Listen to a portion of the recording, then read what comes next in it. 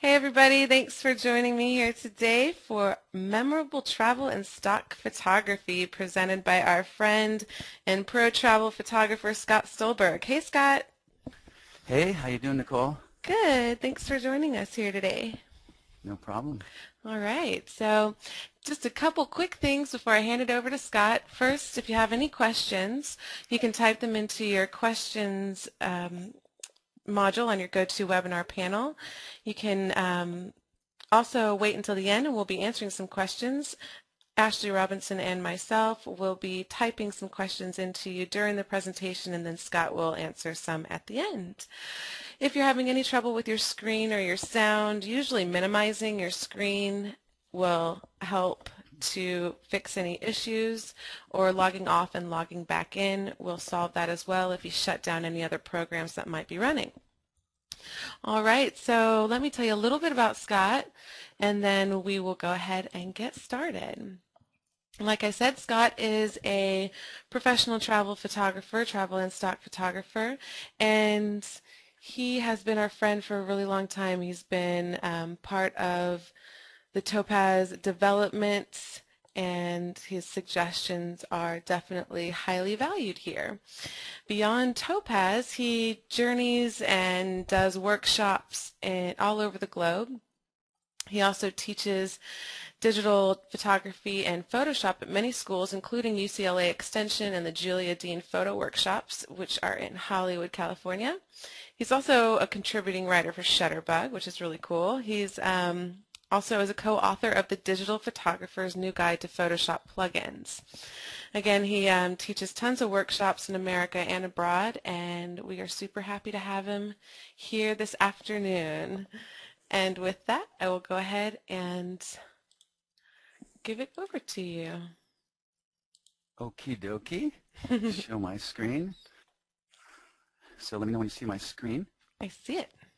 So we're all set to go? Mm-hmm. Cool. Well, welcome everybody. Yeah, like Nicole said, I love working in Photoshop and using Photoshop since I can remember, probably since version 2. It was a natural kind of way to go after the darkroom. I had a darkroom ever since I was a little kid, since I was 13. So Photoshop was just the next transition to all this technology. It was great. So probably since version 2. And I used to run a lot of graphics user groups and just somehow got really into plugins and actions. And I absolutely love plugins. That's why I wrote a book on plugins, some of the best in the world. And I love great software. And so I've been having all the companies, you know, they come in, or I do demos on all of their software for years and years now, probably 15 years now. And God, years ago, I forget when, but I met Eric from Topaz.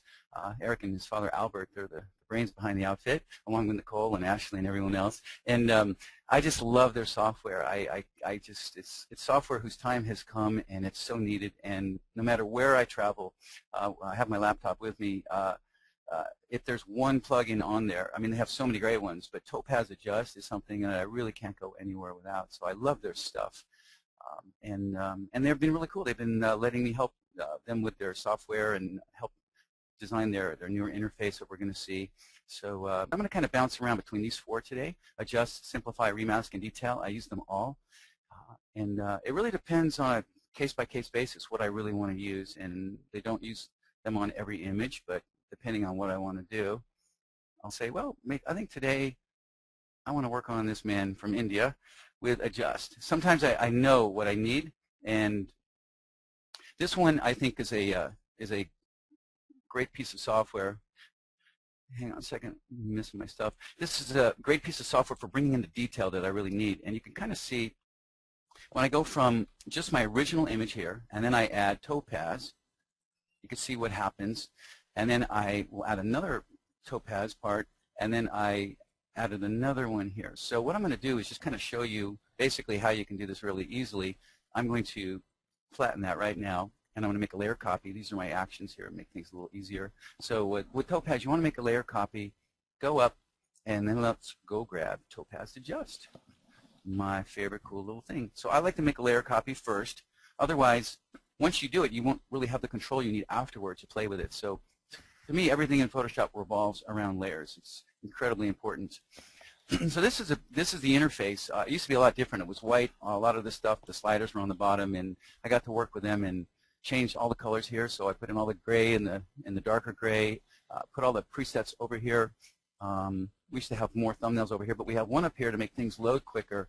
And what you can do is you can go through these one by one and kind of see some of these really great presets. Or what I also had built in was to use your arrow keys. So for those of you who don't know that, you can just, right now, I'm hitting my arrow key down, and I can scroll right through the presets.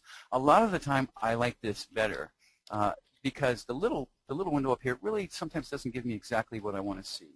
And if you want to work a little bit faster, all you have to do is make the screen a little bit smaller, and you can go through these things with your arrow key, and actually they will work quicker. So if I hit one over here and I go through one, it's much quicker. But I'm going to work full screen, so we take advantage of all the real estate. And then you have, obviously, I'm sure you've seen some of these webinars before, or there's a lot of videos on their site. These are all the controls over here, so I will get into these also. But it's really a beautiful layout. This is about as pretty as it comes. I'm so glad I was able to work on this with them, and almost every suggestion I gave them, they listened and they worked with, and I absolutely just love this software. I love the layout. It's as pretty and as intuitive as it gets. On this particular image, though, with this guy, I'm going to hit Reset All. That's where I usually start down here. So if I'm going a little fast, just tell me to slow down. I'm going to hit Reset, and that's my image. So when I click on the image, or I use the spacebar, I also put this in here also, so it's real easy. If you choose something, you can just hit the spacebar instead of using your mouse click. And I do this a lot because I'm working over here with my mouse, and I want to see the before and after. So if I do something like full adaptive exposure to the right, I go, well, what did it look like before? I don't want to have to move over and click. So I'll move this, and I'll click with my left hand on the spacebar. So I'm very, very much into speed, and that's just the way that I work. And I'm kind of like Nicole. She likes to make huge jumps. So sometimes I'll come all the way over here and make a jump. I'll come over here, and I'll see, where do I want? What I'm going to do on this image is I'm going to scroll down here, and I think for this one, what I liked was a pretty hardcore one, and you'll see how I work with it. I'm going to hit Spicify. And there's my crazy man. This was in India. I was leaving Jaisalmer, photographing camels in the desert in sunrise and sunset settings, and I came back with one of my students. Actually, I was traveling in India with one of my students. We went into a restaurant in the middle of nowhere, and this guy is standing at the entrance for like $1 to take a picture of him. I'm like, okay, no problem. Put up my tripod, shot him for like 5 minutes, and it was just an amazing experience. But I wanted to get a little more detail. So if I click on here, you could see it was a little bright out there, like India is, and that's why I chose Spicify. And what I usually do is I come in here, and one of the things that you can look for is this one right here that says Process Details Independent of Exposure. And I think what this does is it can keep the colors looking nice, but it gets rid of that over-processed, gritty, yitty, lucky look, okay? So watch what happens when I click on this. It mellows it out just a little bit. It's kind of what I wanted. This doesn't always work. Just like in Simplify, changing it out of RGB into the other color space doesn't always work. This one doesn't always work, but for this image, it's working. And what I want to do is maybe now bring back a little bit of my details. So I'm going to go before and after. And right now, if I like it, I can just hit a snapshot of it. I'm not going to because I know what I want. And I'm going to go before and after, before and after. I always do this. I'm constantly, I want to see what I need to do. And then what maybe I'll do a little bit more is I'll bump up my boost details. I go a little bit at a time. And I realize it's too much. I'm going to back it off. So I do this a lot. I'll go up and then I'll back off. I want to see, did I do too much? Yes, I did. And then I back off. I do the same thing in Photoshop all the time. I like the way it's looking, except I still want to work on his face. So what I'm going to do is I'm going to hit OK. I'm going to bring him. Now he's my layer copy right here, right? This is why you have to be working in layers. The most important thing, in my opinion, was I think back when Photoshop hit version 2.5 or 3, they brought in layers. They took it from the program Painter, where it was called floaters, and it was revolutionary. We didn't have to work in channels now all the time. So layers, I'm telling you, there's nothing more important you need to master than layers. The next thing that's the most important thing, in my opinion, in Photoshop are layer masks. Layer masks is just a dumb term, nutty term for painting in and painting out, so that you don't have to sit here and do selections here and paint in this area right here or whatever. You can just paint in his face or paint out his face. So let me show you how that will work. I like the image, but I want to soften his face a little bit.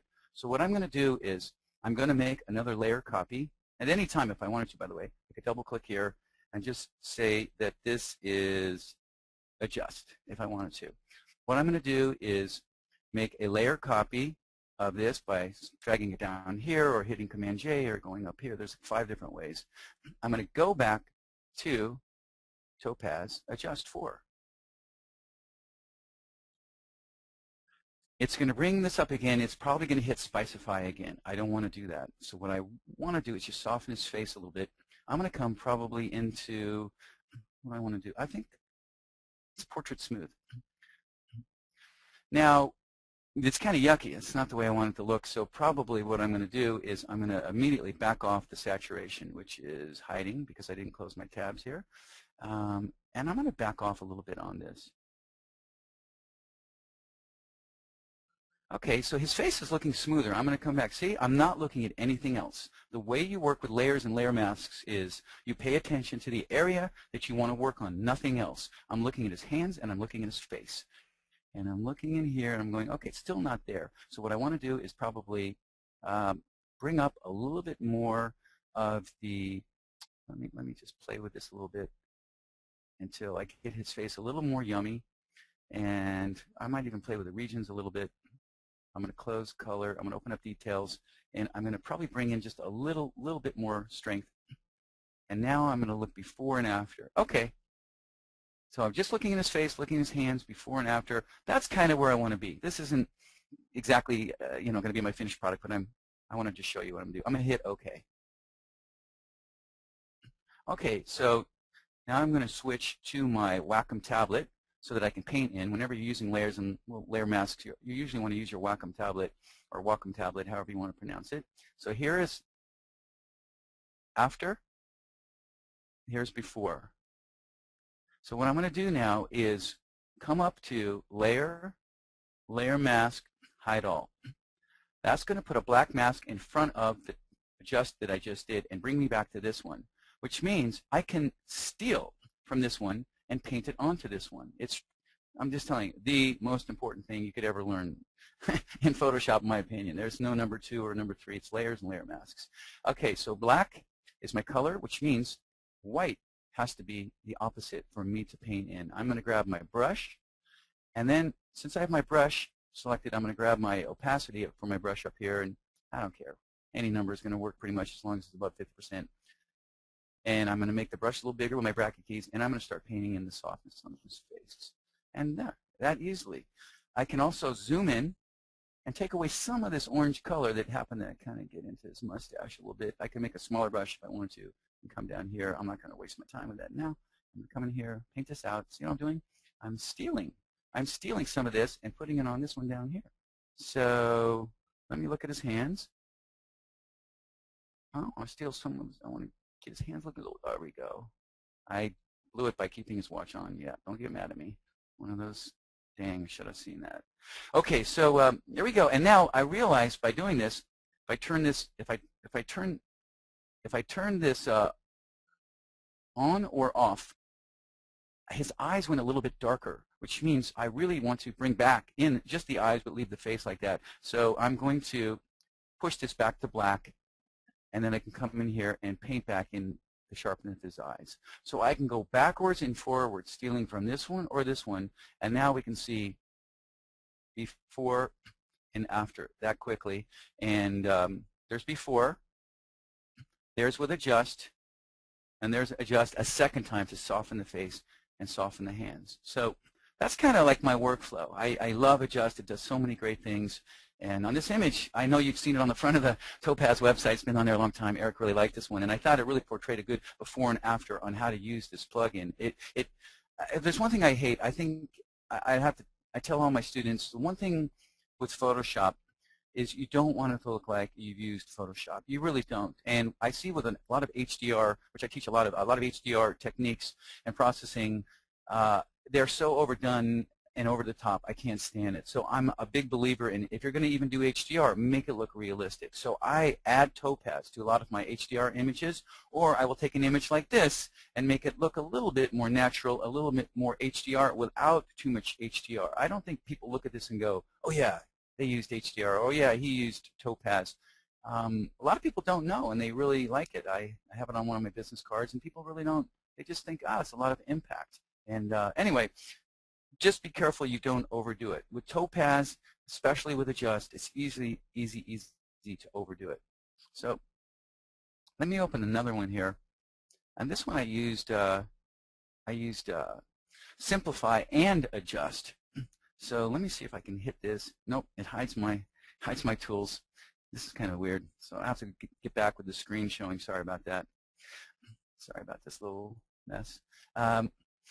So this was the original image. This is shooting the Oakland Bay Bridge. I highly recommend people not to try this shot. There's a cliff there about, God, must have been 50, 75 feet. I could have fallen down. And it's against the law to be right where this is. It's U.S. government property, signs everywhere. But I knew the shot I wanted to get. I knew the place I wanted to get. I love San Francisco. But it was worth the challenge here. But I could have easily gone to jail. Or I could have died. I was shooting on a cliff. I could have fallen over another 2 feet, and I would have been crushed. But this was the angle I wanted to get. And it was a very foggy night. In fact, I almost didn't go shoot. My girlfriend and I were sitting in the car for an hour before, way over on the other side where everybody does sit and watch the bay. And I almost gave up. It was so murky. But I knew as the lights would come on in San Francisco that the detail would pop up, the haze would dissipate a little, and I knew in my mind if there's anything that's going to save this image, it's Topaz. And it's without a doubt, but it really is the truth. So what I did was, I'm not going to do this for you. I'm going to show you what I did on this particular one. I'm just going to do one layer, I think, of Adjust for you. But look what I did. I did Adjust, and I did Simplify. I did Topaz and Simplify again, and then I did Topaz again. So I do multiple layers of Topaz, Adjust, and Simplify because sometimes that's what it takes. With a lot of these plugins that you buy, people think, oh, I'll just run it once, or I'll just use the preset, do nothing else. And no, the reason I wrote my book on Photoshop plugins because there's so much more to know about plugins. You can do one effect once, and then you can do another effect, and then another 2 effects, and then another effect, and you can add them all up and get something really special. So what I'm going to do here is I'm going to flatten this. I'm going to do a layer copy, and I'm going to come back into one of my favorite plugins.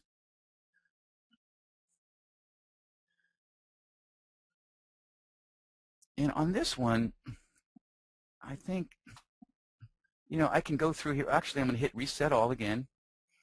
I'm going to come through here, and I'm going to go through some of these presets, and I'm going to look here. Actually, I'll just scroll down. But I think for this particular one, I'm going to go to Crisp. Right off the bat, Crisp feels good to me, and I really don't even need to do that much more, except I noticed that it adds noise. One of the things about Topaz, it easily can add noise to your images. So they have a great little noise reduction capability built in, and if you want, you can use their denoise capability down here, which is insanely cool. Well, probably the most amazing noise reduction technique I've ever used. But you don't want to use it unless you have time because it's going to take some time. I could actually put in some suppression right now and watch. It goes pretty quick. And I'm looking up here at the noise, and boom, that noise is gone. I'm going to zoom in to show you. I just hit Command plus on the Mac, and I'm going to zoom in a little bit more and pull this down.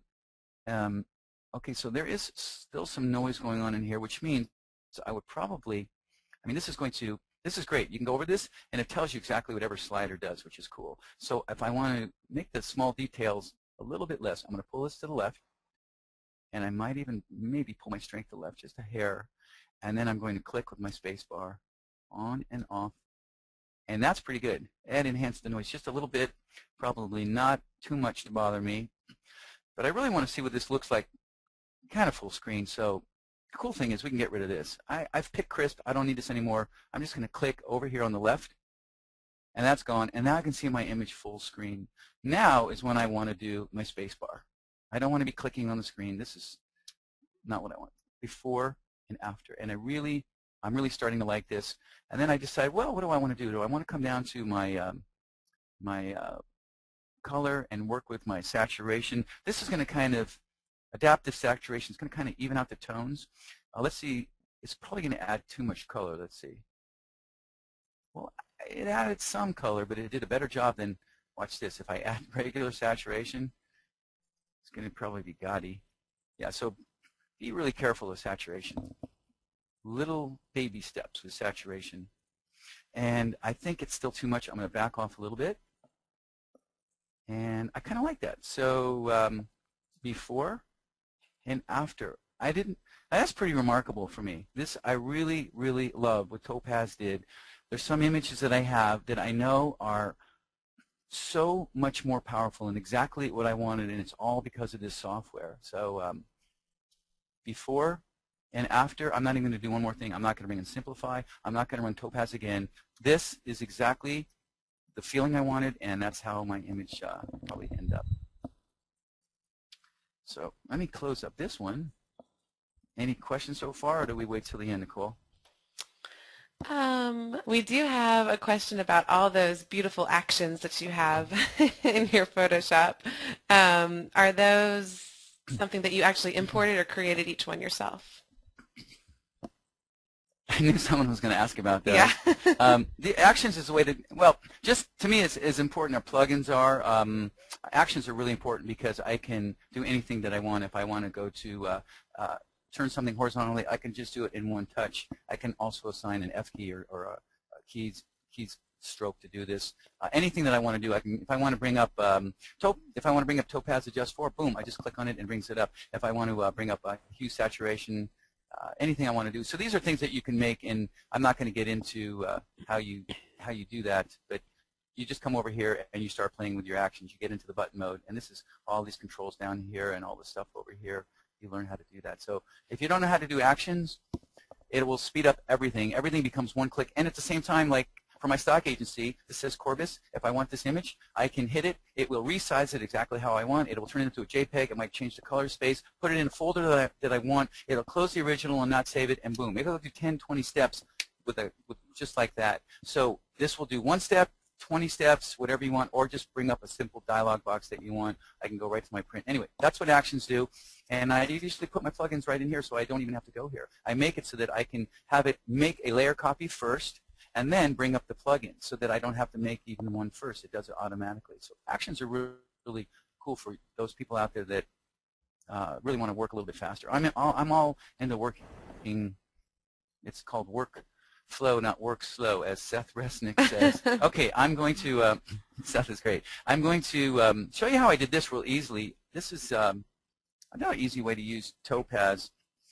And this was a little girl from I left my my workshop last December and went to I went to Koh Phangan. It's a beach in Thailand for about 2 weeks with my girlfriend, and this was a little girl from Holland that was so adorable with her white glasses. And 5 minutes before they left and went to grab the taxi to take the boat back to Koh Samui, she was dying to have me photograph her, and so I lifted this beach bench, this lounge chair, and put it right where the water hits the sand. So she was actually, the water was coming up, and I put my girlfriend's scarf underneath her, and I had her lay on her hands and wear her sunglasses, and she was so excited. She was so getting into photography. And so I took the image, and I want to show you how I just intensified it a little bit with Topaz, because I like it, but I wanted to make it pop a little bit more. And sometimes, just as important as these actions are notes. And notes are these things right here. I can make a note and put it right in here. If you want to know where your notes are just where everything else is, your notes are right here. And you click on, I think notes are right here, your note tool in CS5. You click on the image, it will make this little thing, and then you can start typing in here, have fun and blah, blah, blah, blah. So whatever you do, for those of you who go, I can't remember what I did, just start typing in here and then hit Command S or Control S and save the image. All of this will go with you, including the little thing that shows you have a note, and you'll remember everything that you did. So as you're working, you do 5 more things, you go, oh, by the way, and then I did this, and I did this, and blah, blah, blah, blah, blah. So that's what I do here with my notes. And what I put here was I used Topaz. using the Caddy preset. That was a Cadillac that I'll probably show later preset. Then backed off on the details. There was so much noise. Then did a layer mask, hide all. So I can remember exactly what I did in case I forgot. So what I'm going to do is I'm going to make a layer copy. You see how easy that was? Make a layer copy. And I'm going to come back up to this very cool plugin that I just started using. Just kidding. And what I want to do in here is probably bring back my presets. And like I said, you can come through here. You come through here. I'm going to hit the first one and maybe, let me see here. Oh, it doesn't want to show me the rest of them. So I'm going to go to the one that I think works the best, which is dramatic. And I'm going to make her a little bit smaller. So I'm not sure what's going on. Let's see. Fit. There we go. Little boo-boo. Okay, so here we are. Dramatic. Now, obviously, she doesn't look too good, does she? But many times, like I'm working with a layer mask, I pay no attention to certain parts of the image, especially in adjust. I'm only looking at the background, the bench, and the little sarong. So before and after, just from dramatic. But it's going to ruin her face and her arms. I don't care. So I'm looking at this, and I might come in a little bit, and I love playing with the region slider, which is really cool. The adaptive slider up here that I love, the adaptive exposure, it kind of balances the tonal values. So this is really, I mean, this is to me the heart and soul of Topaz. But you have to kind of back it up with the regions. Now the regions breaks down the image into these little squares. It's a little technical. The more regions, the more HDR it's looking, and the more tones it's affecting. Some of these images will just get ruined by pulling the region slider to the right. Some images will look better with it to the right. So this is kind of like you're playing mix and match over here with these two, and then you start working with the rest. But all I'm going to do on this particular image is probably bump up my adaptive saturation just a bit. Go back before, and let me see, before and after. Really don't want to do too much. I might bump up my details a little bit, and maybe a little boost. There we go. Okay, I like what I'm doing. I'm going to hit OK. All right, so I'm going to grab my Wacom again here, and she doesn't look too good. So what I'm going to do is, does anybody know what I'm going to do? I'm going to come up here, and I'm going to go Layer, Layer Mask, Hide All. It's back to the normal one. I just hit it with the black. There's black. I've got to change this to the white. People don't realize how important these swatches are. They are the heart and soul of Photoshop. So you have to pay attention to these guys. This is black. This is white. Now I'm going to grab my brush. And I think I can go any percentage I want. I'm just going to leave it at 84 again. Not a big deal. And now watch. I'm going to start painting in again, just like this. And watch, I'm going to go over that. I'm going to make it a little smaller. Now watch, when I go across the front, I'll put to 100% so you can see better. Watch this. See that? I'm going to undo that. Look what I just did to the bench because of Topaz. I added more grit. I'm going to come in here and get the rest of the scarf. Come over here and get a bigger brush again. Oops, I moved the note tool, sorry. And I'm going to just start painting in the background. Now I'm using a feathered brush. A little secret in CS5 is that you can hold down the Control and the Option key on the Mac, and I can go up or down and change my hardness this way, or sideways, left or right, and make the brush bigger or smaller. So remember that. I'm not doing anything. I'm not moving. My Wacom is on there, and I'm just. So this is really a really nice shortcut. So I want a feathered brush about that size. I'm going to start painting in, and okay. And now let's look at the before and after. Before and after. So I just used Topaz to give me some cool punch and color, especially down here, and grit. Look what I did. Look at the detail. I'm going to zoom in here. Look at the detail I got in here. But I didn't mess up her face. Watch what her face would have been if I kept it there. So she would not have been happy. She stayed pen pals with me, and I hope I run into her again in Thailand or Holland, where I love to go. But the difference is night and day. I brought in some of the background there, and I kept her face the same. So remember that. Topaz is not always for the entire image. Topaz can be for part of the image, and you can paint in and paint out whatever you want. So onward and upward. Any other questions? Are we doing okay? I think we are doing good. Yeah, go ahead. Okay, cool. All right. This is an image that I did on my last workshop. I showed people how to shoot these kind of images, and after I shot it, I didn't realize, but it reminded me of Steve McCurry's Afghan Girl, which was not what I was going for. I just love shooting monks. I'm probably going to do a book on monks. I shoot them a lot. And he was in the school there in Mandalay, and I brought some of my students over, and I showed him if you take the robe off of their body, I put it over his head, which I rarely do, and it looked beautiful. I loved the look that I got, and I kept playing with it till I liked it right. But that's the original image right there. This is after using Topaz. It's exactly what I wanted. I wanted some more grit, some more drama. So I really liked the feeling there. The background went a little bit green, which was perfect. That was the schoolhouse.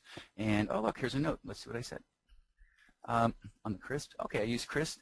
Used the adaptive slider, went to details. So I can read exactly what I did. I pulled down the shot. Okay. So what we're going to do is, this is great. If I ever like, what did I do? I just go right there if I have one of these on my image. So I'm going to flatten this, and I'm going to make a layer copy. You know where to flatten. It's up bottom over here. So I'm going to come up here, and I'm going to go Topaz, adjust for. Let's see if I can remember exactly what I did. I'm actually going to grab my mouse instead of my Wacom. And, oh, I remember what it's, okay, I'm going to hit reset all. But I remember what it said in that thing. I used a crisp preset. So I can look through these and see what I want, but I'm actually probably going to go to my crisp preset. This is a good preset. I have some of my favorites. And you know what I can do is I can make tons of changes, and I can do all kinds of different things, and I can pull this over and do this and do that, and then I can hit save. And I can put the name here, and I can put it in what category that I want. And I can even check these off.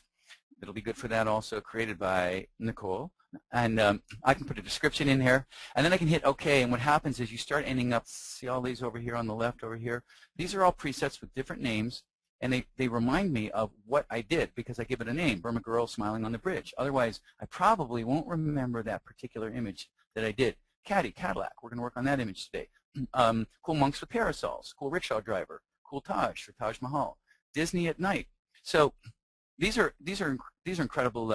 I mean, presets are what these programs are all about because you want to work and do whatever you can, and then you want to be able to do a one-click, hit it, and do it again if you want to the same thing or similar to another image. On this one, I'm going to go back to crisp. I realize it's just too much. So what I think I'm going to do is I'm going to pull down my detail slider. First, I'll start with the boost, small details. Maybe I'll pull down crisp right here. I mean strength. I think I'm going to probably pull down my adaptive saturation slider. But I might not do that yet. I think what I'm going to do is I'm going to work with my brightness and there we go. I'm starting to get what I want. But now I realize, wow, it's a little too red. I'm going to close up details. And now, if this was too high, watch what happens to the face. Let me see if I can show you. The face starts to get blotchy. So you have to be really careful. Sometimes this evens out the tones. Sometimes it doesn't. So I'm going to pull it back to the left, and it's starting to look a little bit better, but there's still too much grit. So I'm going to open up details again. And I'm going to pull down the strength. And I hope I'm not going too fast because I know there's a lag time. If I am, just let me know. And I'm going to play with the contrast a little bit. There we go. That kind of did it. And now before and after. Pretty remarkable. It gave me exactly what I wanted. I wanted these shadows in here. I wanted the depth of field, or the grit, the drama. I wanted this almost three-dimensional feeling that I almost used a little bit of HDR but didn't. Because this was nice, but I knew it was a good beginning point. So before and after. And now I can come in and tweak it. I still think there's too much detail. So I'll try my boost right now. Oh, that softened it beautifully. So I work in little increments and get exactly where I want. And now what I can do is, let's just do it. Let's go save, and we'll save Monk Boy. Let's see, Monk Boy with whatever. I'll just say Monk Boy by school because that's where he was. And nature and landscape, I'm not sure. People and animals. There we go. Okay. And now, where's my Monk Boy? Does anybody see my Monk Boy? There he is. He's the last one. So what I could do is I could hit Linda at UCLA. I could hit the cool rickshaw driver. And then I can come cool Monk Boy. Let's see if it did the same thing. It's right there. That's the power of presets. You have another image you shot the same day in the same light and the same everything, then you can get it on the same kind of look on that image. I just love this. So hope that helped a little bit with that little technique. I love shooting people. It's one of my favorite things. I think for a second here I'm going to segue into detail and just show you another cool little plugin. You guys make so many plugins. I mean, look at this. Look at this. This is amazing. This one company that charges so little for their stuff. I can't believe this, the amount of stuff. And there's always updates. I'm serious. There's always updates. You don't even ask for it. Hey, by the way, we worked really hard, and now it's even better than it was. Thank you. So it's an incredible company. It really is. I like everyone in the company except for Nicole. Awesome. Thanks. Okay, so look at this. Look at what happens when I use detail. See that little crispness that comes in? It's kind of a different feeling than if I went into Topaz Adjust, because it really brings out the detail. It brings out that grit. It brings out a little bit of drama, like I was going with the little boy. But this does it as though you had a better lens on your camera, or you cleaned your lens that day, or you were using a better camera. It's amazing. So I'm gonna flatten it. I'm gonna pretend it wasn't even there. This image doesn't need that much. This is my pet leopard. He lives with me, and I'm gonna go look for detail. Just kidding. This is in Africa, and it's already pretty sharp. I shot this with a 500mm lens. It's already pretty sharp. I think I'm going to zoom in and look at his eyes, which is pretty good. I'm going to hit Reset All. Now they have all these different little presets here also. Wow, they've got a black and white one. So this is let's hit this one, Desaturate Blush. That is pretty cool. Actually, never used that one. But let me look at this, and I imagine if I bring up the saturation, no, it's giving me almost a hand-tinted look right here. Not what I wanted to do, but that's why I like these presets. You can look at everything over here. The one that I think I use the most, probably the most, I don't know, advantageous one that's really easy, is, to me, is feature enhancement. I click on that, and now look at the before and after. It's really subtle. I'm going to zoom in a little bit.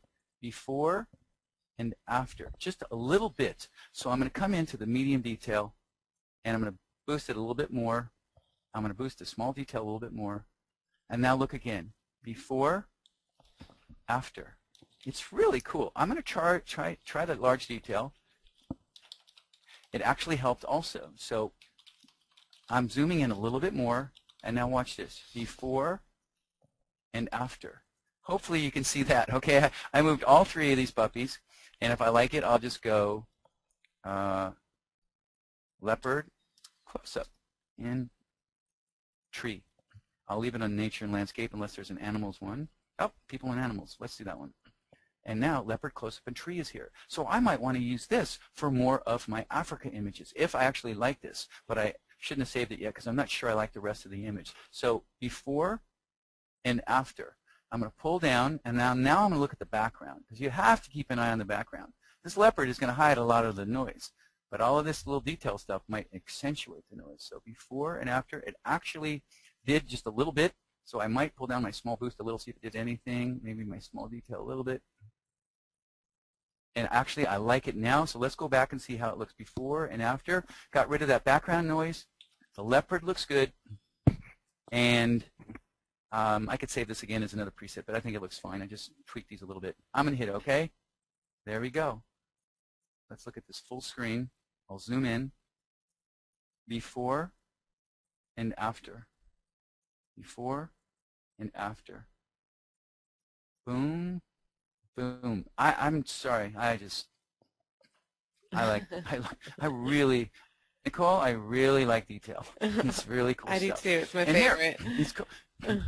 It's incredible. And I just want to let everybody know I'm not Mr. Expert with all of your stuff. I've been using it since almost the beginning, and they listen to a lot of things I have to say about it. I love being part of the team, but there are so many things when I watch things that you do with it or Ashley talk about it that I'm like, whoa, I didn't know that. So there are so many things on the website. If you want to go in and see all of these webinars and videos, and you can learn so much more. When I watch them, I learn things like all the time. So I'm just showing you my workflow. I am not Mr. Expert with all their stuff because I have to work with tons of stuff in here. I really do, and I have to write books and articles. So I'm trying everything, but I'm just telling you there are things I cannot live without. And if you put me on a deserted island with my camera and my computer, well, Topaz is on my computer. That's it. So before and after with this guy, I put him in front of right in the middle of his village. It's really weird. These villages, they have like this. It's not barbed wire. It's like barbed brush. They have this brush, and they put it in a circle all the way around their village so the lions won't come in at night and kill them. And this stuff is the most incredibly sharp, thorny stuff, and it's in a big circle. And then they move it out of the way, and then they can leave during the day, and then they put it back so that the lions won't come and eat them at night, because it would be easy pickings to kill all the kids in these villages. So it's pretty scary at night in these villages, and they live in the middle of nowhere. But I put him in front of, you can see it right here. Here is the bush stuff. So I'm going to turn this off, and I'm going to flatten it again. I'm going to make a layer copy, and I'm going to come into Topaz Detail. And I'm probably not even going to look for another preset. I'm probably going to go right into, I'm going to hit Reset All to begin with, but I'm probably going to go right into, am I in detail? Where's that one? Here it is, Leopard Close-Up. It alphabetized it or something, I'm not sure. I'm going to hit Leopard Close-Up. Look at that.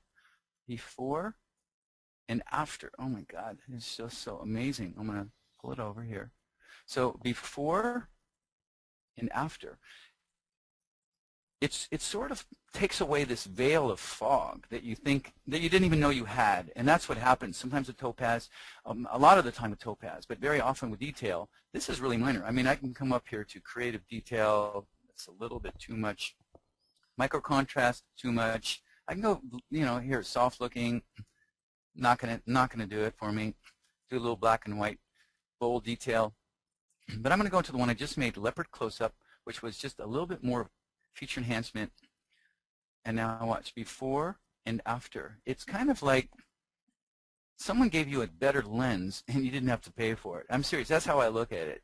Because people are all about buying these ridiculous megapixel cameras and this and that and thinking, oh, this is going to be so much better. No, it really comes down to not just the sensor, which is the most important thing, but it's also the lens that you get.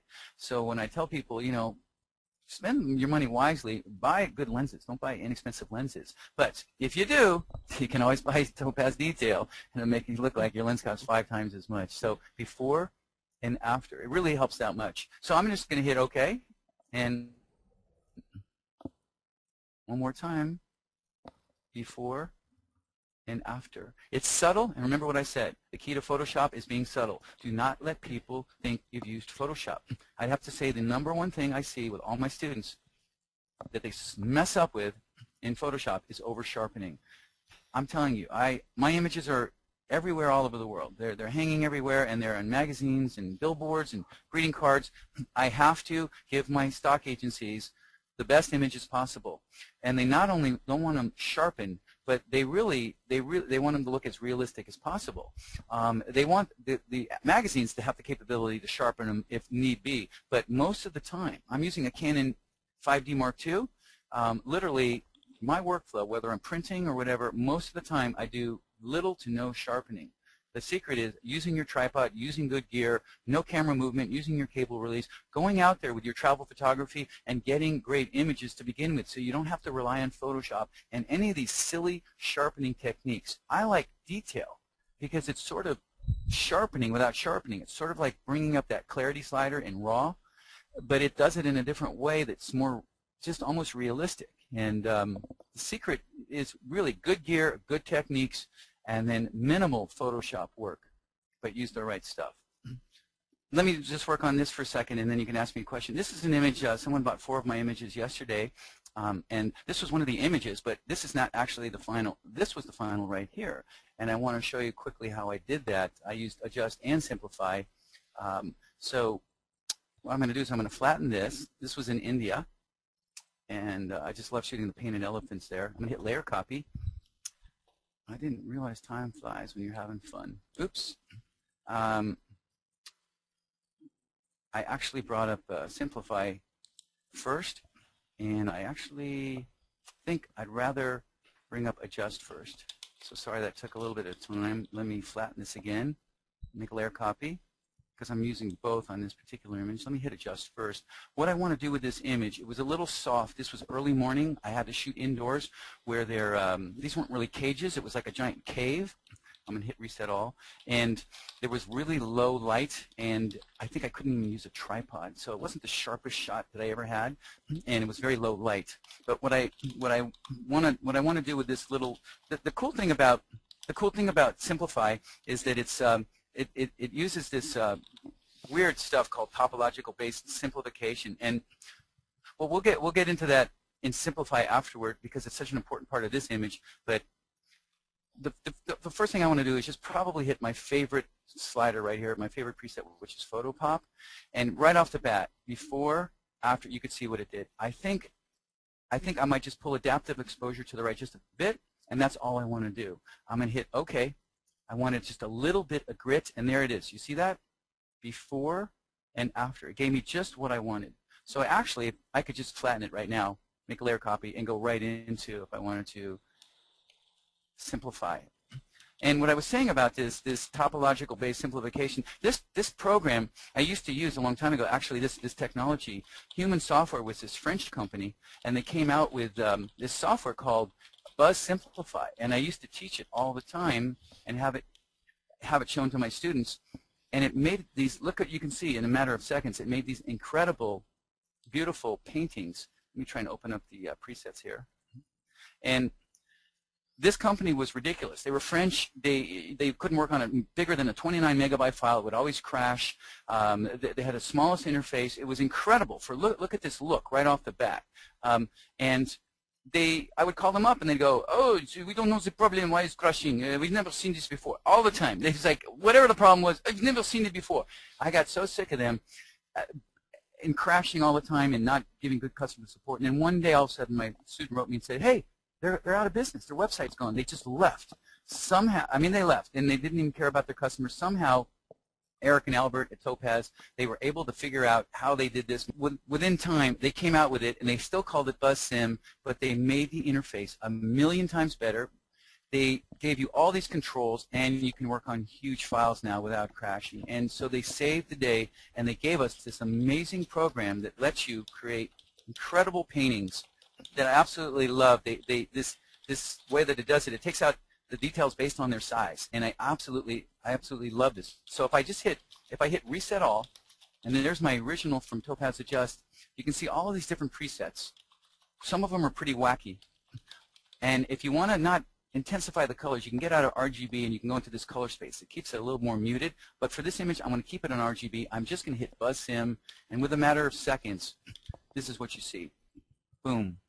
Now it's giving me these strokes, but it's a little bit too thick of strokes. So usually I come in here and I bring my simplify size down, and in a matter of seconds, all of a sudden the detail comes back, and there I am. I absolutely love this. I can push up my feature boost just a little bit, and before and after.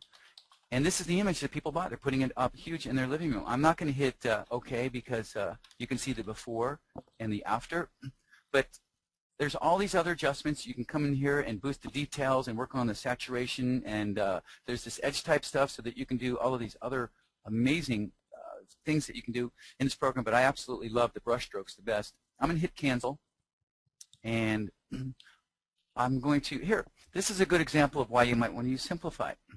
I shot this image in Yosemite. I was on a workshop with Art Wolf and a bunch of people. It was just an amazing time. Morning, set up my tripod, and you could see what I did. I did a half a second exposure. If I go into file info, half a second. The bummer was I got the look I wanted in the water, but there was a slight breeze blowing that morning I didn't feel, and it pushed the dogwoods over a little bit. So when I zoom in, they're slightly soft, and I'm so unhappy. So this is the perfect image to use for Simplify. So I'll make a layer copy. I'll come into Simplify, and let me see, it'll use the last preset probably. Look at that. And no matter how long did that take, 5 seconds, I'm going to drag down my slider over here, the most important one, and pull it to the left. On this one, I'll probably change the colors to YCBCR. It'll mute them just a little bit more natural looking. Actually, I'm going to go back to RGB and see if I like it better. No, actually, I like RGB better on this particular image. I know Nicole likes the other one. I'm going to push Simplify to the left, and watch. We're going to see more of these leaves come out. Did you see that? They just popped up out of nowhere. So if I zoom in, I can see a little bit more detail. And watch this, before and after. Do you have another question, Nicole? Oh, I have tons of questions. Oh, go ahead. While I'm working here, go ahead. I just wanted Okay. to show them this before and after. I absolutely, I love this. This is a painting. I mean, you can take this and put it in your bathroom if you want. You know, hang it up. You can give it to friends. I mean, it's fun to make your little bit of painted art. Go ahead. All right, so let's start up kind of towards the top where... Okay, this is a question from Alan. He says, do you find that editing photos in this way take away from your original shot, or is this the image that you saw in your head when you took the shot and you're able to create it with this? That's a great question, Alan. I take the fifth on that. I refuse to answer. It's weird. In the back of my mind, always, I have this like, wow, do I want to convert it to black and white? Because I always tell my students, try and see and think in black and white also, because it's so powerful. Do I want to add a little grit later? How's the color intensity? I have it in the back of my mind, but mostly when I'm setting up and shooting it, I'm not thinking about any post-processing. I want to get it perfect in camera, and I can't tell you what a good feeling it is so often when I bring my images into RAW, in Camera Raw, and I have to do almost nothing. That's my ultimate goal. But sometimes I need to do a little bit of tweaking. In this example, this image right here is a perfect example of one right here. This is an image that I really wanted to do. This is the Ubain Bridge in Burma, and I shoot here with my workshop students. This is the longest teak bridge in the world, longest wooden bridge in the world, and it goes from one town to another, and every day people are walking across. I actually paid these girls and got these lanterns to do exactly what I wanted to do for this one, and I paid people with baskets, and this guy, I gave him $1, and he said, I want to be in the shot too, with his bike. Good time to ask the question. A few people are asking about model releases in foreign countries, how you go about that or handle that situation.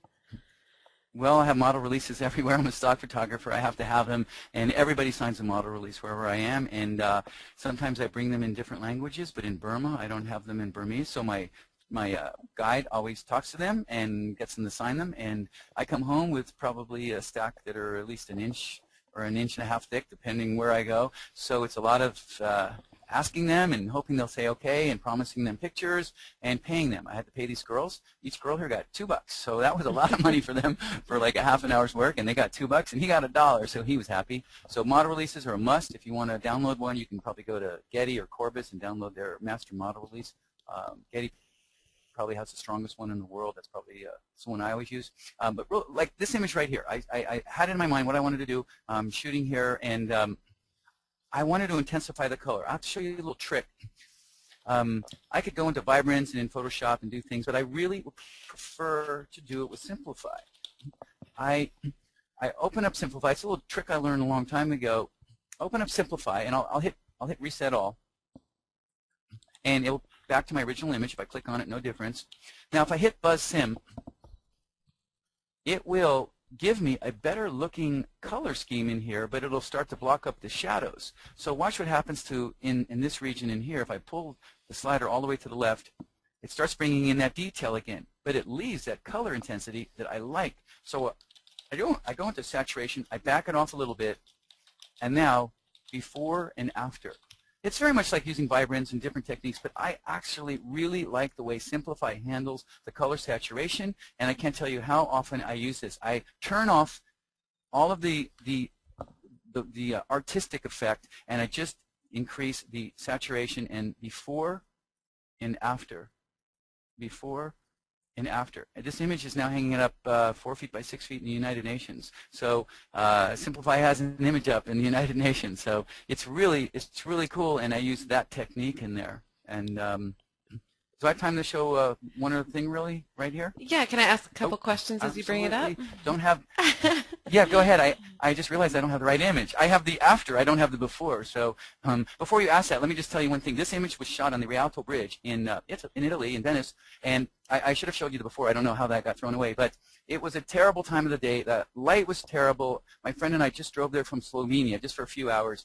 The weather was bad, and I know when Alan asked about, do you know about post-processing, I knew in my head with this horrible light image and everything yucky, Simplify is going to give me a beautiful little painting that I can give to friends and I can mess around with. It's not going to probably make me a lot of money unless, you know, I really sell it to the right places, but I really liked what it did. It intensified the colors. It made a nice little painting over here, and I could have brought back in more detail over here. So this is the after of a really horrible image. So go ahead with your other question. Okay, I'm just going to ask a couple here as we go down. The first is if you're going to be updating your book anytime soon, if that's going to come out with a new version or a new update. Well, I just actually talked to my editor a couple of days ago, and we're trying to decide whether we want to do that or not. So I'm hoping to, because I want to put a whole bunch of Topaz stuff in there that didn't get put in there in the first edition. I was really unhappy about, but good question. All right. Let's see here. Oh, where do you do classes around or in workshops around the world? We have some people asking from New Zealand, UK. Yeah, I've done them all over from the Galapagos to Africa to God, wherever. I love it. France. But right now, I'm kind of concentrating on doing my own workshops. So I do them to Death Valley, which is near where I live in Los Angeles, and also in Burma. And I might do some, you know, other people are asking me to do other workshops. So I'm just getting too busy. I'm teaching too much. I'm in too many classes, and UCLA asked me to teach another class yesterday. It's going to take 8 weeks of my time. I'm like pulling my hair out. So does that information show up on your yeah, on my website? If you go to asa100.com, you can read about all okay, that great. And I have a blog a couple others here. Do you shoot in JPEG or RAW? And what are you using right now? Who asked that question? Who asked that question? Let's see. We have a few people who asked it. JPEG is a dirty word. When digital cameras came out, God, I got my first one in 2001, right before I went to Burma, and that was the only way we could shoot in JPEG. So it was just a no-brainer. We had no other choice. But I forget. I think it was around Photoshop version 6. I can't remember exactly. Maybe 7 when they came out with RAW.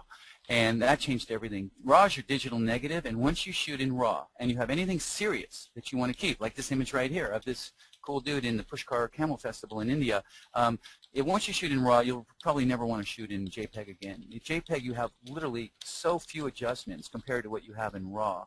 And the secret to RAW is that nothing's been done to your image. If you shoot in JPEG, everything has been done by the camera. If you have a Canon camera or Nikon camera or Sony, the camera manufacturer dictates to you what that JPEG is going to be like. So all your contrast, all your toning, all your compressing, the whole tone of the image is all done by Canon, Nikon, Sony, Olympus, or whatever, and that's what they think your image should look like. So once you come into Photoshop, you can't use Camera Raw anymore or Raw in Lightroom. You have to start using just Photoshop. So there are so many things that don't work the same, and the latitude is absolutely ridiculous. So it really is like taking your bike to the beach or taking a Ferrari to the beach. It's the only way I could correlate it. It's that much of a difference. Now, much of the time, you won't see the difference if you're not really critical. But if you really want to work on things like your color temperature and the clarity and removing noise and all of these things that add up to an image that could be blown up for a billboard or be on the front cover of a magazine, you have to do the best you can, and literally nobody is going to want you to originally have shot it as a JPEG. But they will take a JPEG from you after you've done all of your shooting. So I shoot in RAW, and half of my agencies want JPEGs and half of them want TIFFs, and that's how it works. A lot of the agencies like the JPEGs now, and a lot of them say, no, we still want TIFFs. So that's the way it works. Shoot in RAW, but send out either in Photoshop, TIFF, or JPEG. Okay, a couple questions about your setup when you're on site.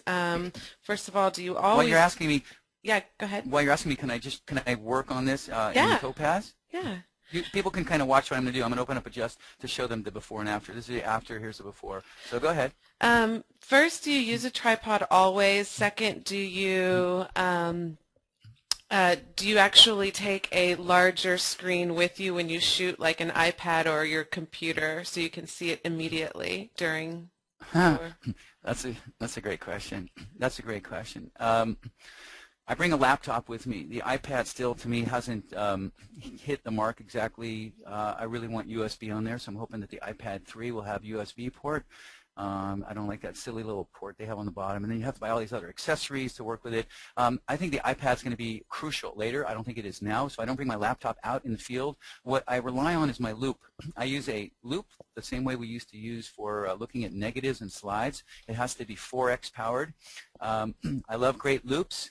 But unfortunately, they're hardly made anymore. Peak makes a good one. P-E-A-K makes a good 4x loupe, and it lets you put it on the back of your screen and magnify and keep out. If you put the black piece of the loupe on instead of the clear piece, they send you both.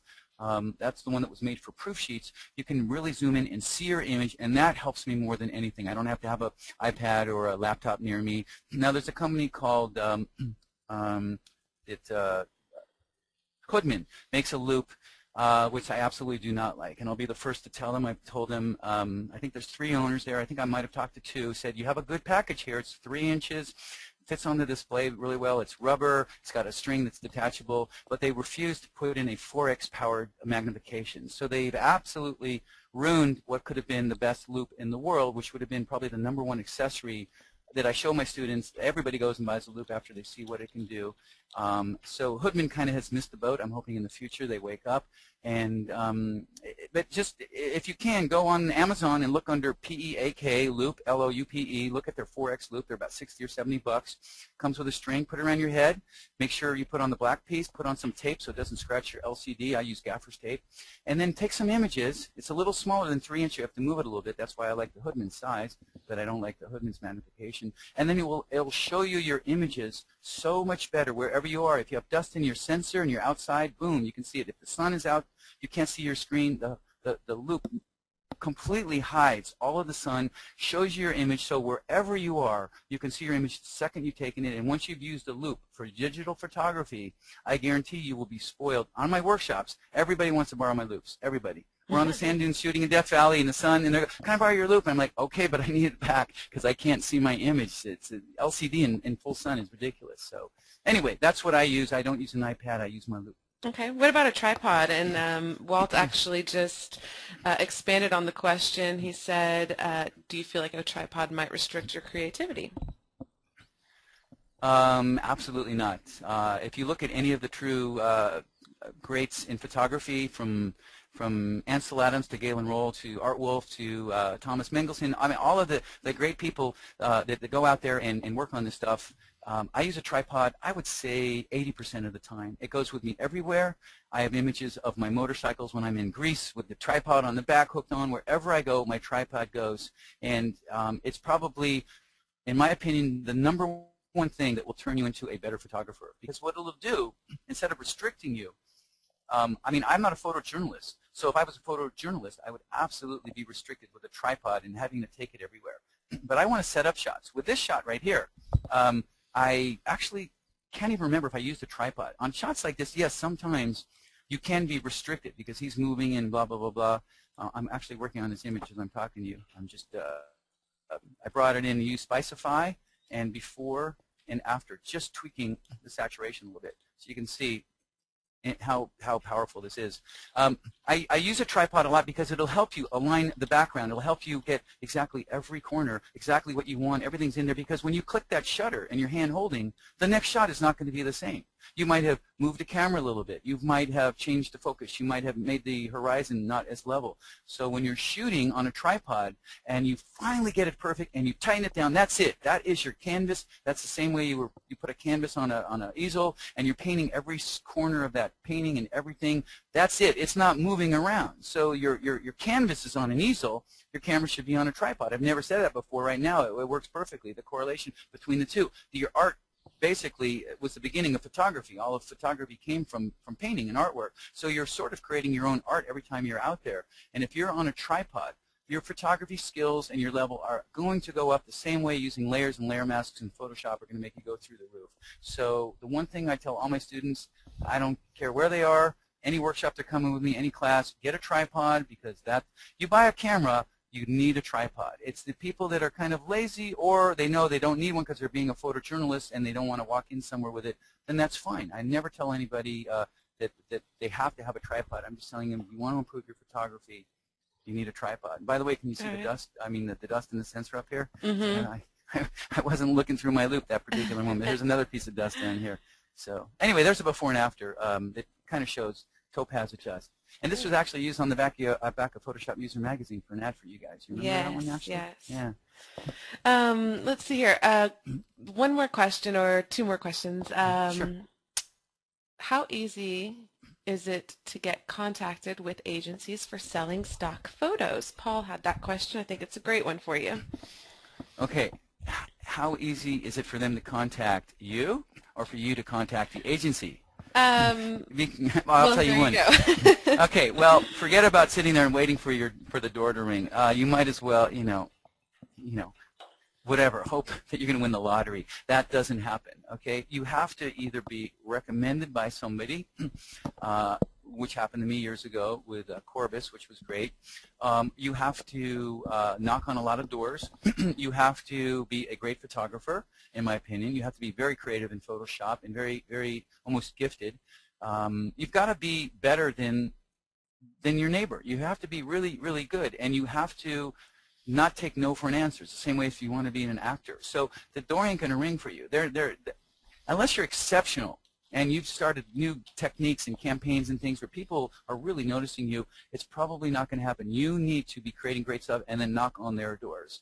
And I would have to tell you, if the one book that's the Bible that you have to buy is the photographer's market.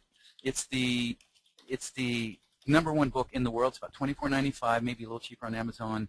That's the #1 book in the world that will show you every person in the world. Every year it's updated. Every person in the world that wants to buy your images. So if you can't buy anything else, buy the photographer's market and look in there. Every stock agency, every gallery, every greeting card company, every thing that you can think of is in this book because that's why you're paying for it every year, a different version, because they update it. So if that was Paul or whoever asked, that's what you want to do. You want to buy that book. You want to really work on your stuff.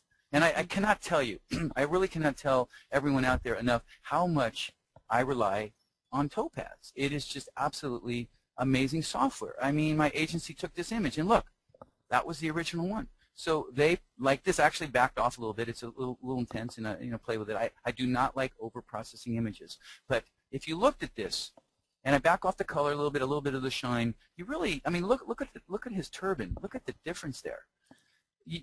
You really sometimes don't know, if you do this correctly, that you're using really good third-party software that didn't originally come in Photoshop. And that's why I've been an advocate and wrote books about it and articles and Shutterbug, and I love showing what some of these other companies can do, because there are some great people out there that make software for Photoshop. And yes, the only disadvantage, it costs you money, but who cares? You buy Photoshop, you buy a camera, right? You can buy another lens, yeah. You buy Photoshop, you buy software, plugins. So it's the same way. You buy your car, maybe you're going to buy something to improve your car. It's like once you buy it doesn't mean it's over. You want to make it even better. You buy a nice suit. Don't you need new shoes? This is the way it works. You buy one, you have to spend the money on the other. So, and I have to tell you, out of all the companies out there, and I know them all, I work with them all, I'm a beta tester for almost everyone, Topaz has the most ridiculous prices in the world. In fact, I'm one of the reasons it went from $39 to just for $49. I told Eric, listen, I'm going to work on all this stuff and help you. You got to charge more money. This is seeming too cheap.